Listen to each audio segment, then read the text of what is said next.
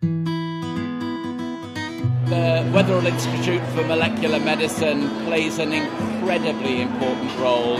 It's one of the most influential and important medical research institutes we have in the UK.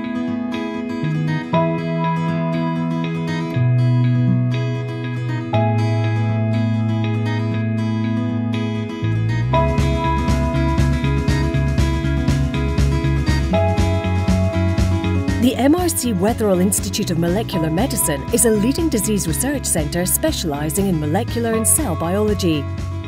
Established in 1989 at the University of Oxford, its pioneering approach over the last 25 years has fostered a wide range of significant scientific breakthroughs, leading it to be considered one of the foremost research centres in the world. By the 1970s, it was quite clear that molecular biology and related fields were going to be a key part of medicine and medical research in the future. So a building became available on this site, and I approached the faculty board and suggested that we set up an institute. I approached the Medical Research Council, and they sent a group of high-powered scientists to look us over to see if we were fit to do this kind of thing. Amazingly, they said we were. When we set it up, it probably was the only place in the world with those kind of facilities. Extensive funding has created a large centre of excellence. The Institute currently houses over 400 scientific, technical and support staff, in addition to approximately 100 students. 3 large floors of research laboratories are complemented by a central meeting and social area, a library and seminar and conference rooms. Well, when I became director, the first thing was I wanted to expand the space to increase to relieve some of the congestion. The building was so successful it was over full. It had become clear that technologies were advancing fast and everyone needed access to the best and most up-to-date technology. So I'm a great believer in collaboration, that you can, with good collaborations, you can go much faster. So I think this was one of the first, this kind of institute, and there have been lots of similar kinds of institutes coming up, and not least in Oxford. So I think the model is seen as quite successful. The Institute has been instrumental in understanding the biological processes of disease. Testimony to this are the many awards and accolades that have been earned. 15 Institute scientists have become Fellows of the Royal Society, and in 2010 Sir David Weatherall received the Lasker-Koshland Award for Special Achievement in Medical Science. I can't imagine a more exciting time to be doing medical research, and over the last 40 years there have been dramatic changes in our understanding of the basics underlying medicine. And I think for the last 25 years the doctors and scientists at the Weatherall Institute of Molecular Medicine have been at the heart of this revolution. It was here we first learnt about how abnormalities in the genes that make the red cell pigment haemoglobin cause the world's most common forms of inherited anemia. And as a result of this, we can now help families with these awful diseases, which often require lifelong blood transfusion. It was also in this institute that scientists first discovered how the immune system recognises and eradicates viruses. More recently, scientists here have worked out how the HIV/AIDS virus disguises itself to avoid the immune system. And our colleagues who look after sick children were also instrumental in developing the vaccines that, against the bugs that cause meningitis. Scientists at the WIMM have made major breakthroughs in understanding how the body senses oxygen and how cancers may develop new ways to obtain the oxygen they need to grow.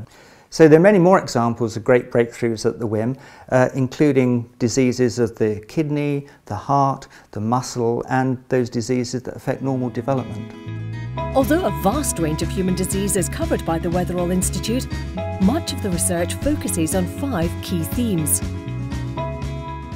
So there is a growing awareness that many of the most prevalent human diseases, such as cancer, cardiovascular diseases, obesity, type 2 diabetes, have a strong association, a strong link with inflammation, and in fact with long-lasting and chronic inflammation. And in terms of science that goes on in the unit, although we are mainly focused on the identification of antigen-specific immune responses, we're paying much greater attention to the interplay between antigen-specific immune responses and the link with innate immunity and inflammation. So our body is composed of tissues, and these tissues are composed of cells, and a stem cell is really a parental cell that gives rise to all the other cells within a tissue. It's thought that in many cancers the problems really start with stem cells going wrong. We're trying to understand the genetic changes, the epigenetic changes that are acquired in a person during the course of their life that deregulate the functioning of normal stem and progenitor cells to give rise to this leukemic process. So what we're interested in is really two simple questions. How do you normally make blood, and how does that go wrong in patients with severe forms of anemia or leukemia? And the sort of principle that we work on is the fact that you're born with a set of stem cells in your bone marrow, and they divide and multiply and form all the mature cells that you see in the peripheral blood. And it may surprise you to know that every second you make 2 or 3 million red cells. So what we're trying to do is to understand how the genes are switched on and off during that process to make a stem cell mature and form the elements of the blood. And then we also work in close contact with our clinical colleagues in the hospital who are looking after patients with these severe forms of blood diseases. In all probability, every family in the UK and almost worldwide will have a member affected by cancer. The WIMM fosters fantastic collaborations between surgeon scientists like myself, cancer clinician scientists and basic scientists to be able to ask fundamental questions about cancers, to need to utilize a wealth of techniques, and the WIMM offers that very nicely. So a lot of the work we do is on a disorder called craniosynostosis. We're interested in trying to find new genetic causes of craniosynostosis, and here in Oxford we have fantastic resources that enable us to do all this work on house. So that's both the instruments for the sequencing and then the computing power and the bioinformatics knowledge to help us analyse those data once we've got the sequences back. The craniofacial unit is actually led by 2 plastic surgeons, but they're part of a much wider team that includes surgeons, other therapists such as speech therapists, and of course the clinical geneticist. But it means that we can put our heads together, different sources of expertise, and the families get an opinion in a single consultation.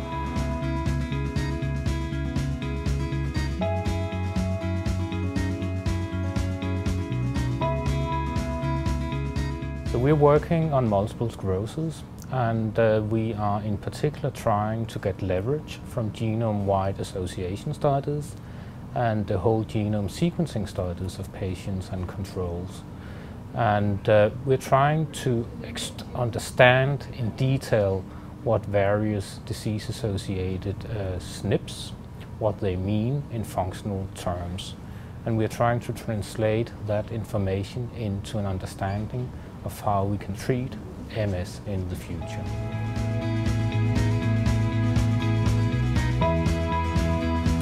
We're interested in trying to understand skin disease, in particular atopic eczema, which causes an inflammatory disease of the skin affecting 20 to 30% of children in the UK, can be associated with asthma and rhinitis and food allergy.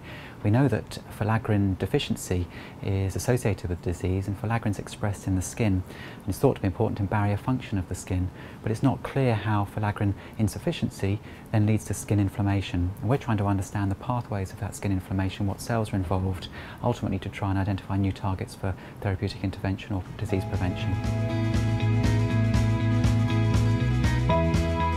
Iron deficiency is bad in children. It halts their development. don't get enough red blood cells, you can get growth impairment and so on. So what we really want to do is to try and give as much iron as you can to the people who really need it. But if you give iron to the wrong people, they run the risk of developing extra infections. So we're trying to develop a way of giving iron to children so they don't develop infections, but their anemia improves. The Weatherall Institute's success can be credited to the way in which it supports research. For example, working at the molecular level generates a vast amount of data, which is managed by the Computational Biology Research Group. Previously, it took 10 years to generate one human genome, whereas now we can generate that in a couple of days. It's worth mentioning that everything we do is in close collaboration with the scientists at the WIMM. We really provide a one-stop shop for all the bioinformatics at the IMM. It basically gives a free genome of data to anybody who's working in that genome, in human or in mouse or whatever. And if they find something interesting, there's now a wealth of data generated by other researchers which backs up and informs their research. That's essentially the big advantage for all of us. The Institute has also invested heavily in imaging, so that cell processes can be seen in much greater detail. We can, with optical microscopy, study the living cell, and that's what it's all about. We want to see how things move and develop when a cell is, for example, infected. What we really need is a well-maintained core imaging facility that everyone has access to, and that has a broad range of different types of imaging systems to cover a broad range of activities. And now with funding from the Wilson Foundation and the research councils, this is what we've been able to achieve. We're living in very exciting times for imaging. This is a threshold that we're just stepping over. It's very, very exciting. Great attention is also paid to the working culture. A key feature is the large coffee area that promotes cross-disciplinary collaboration in relaxed surroundings. There is a strong focus on career development and mentoring, particularly in promoting excellence in graduate students, postdoctorates and junior group leaders. As a result, the Institute attracts high-caliber young scientists from around the world. Equally important are the regular internal seminars and the annual Open Day, where the Institute's current fields of research are presented.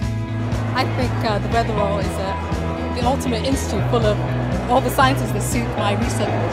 Well, I think it's a really friendly institute, and also there's a really collaborative spirit. And that's why it's so important to have an institute where you put bench to bench, scientist, clinician, working together, developing a common language and a common enthusiasm, I think, together. I don't think there's no substitute for having everybody in the same physical building. The MRC Weatherall Institute of Molecular Medicine houses a thriving and dynamic environment in which to carry out research. A renowned centre of excellence, it continues to pioneer exploration into complex and important human diseases, generating revolutionary treatments that improve patient well-being. With 25 years of celebrated achievement to its name, the Weatherall Institute continues to pave the way in highly complex and rewarding fields of scientific research.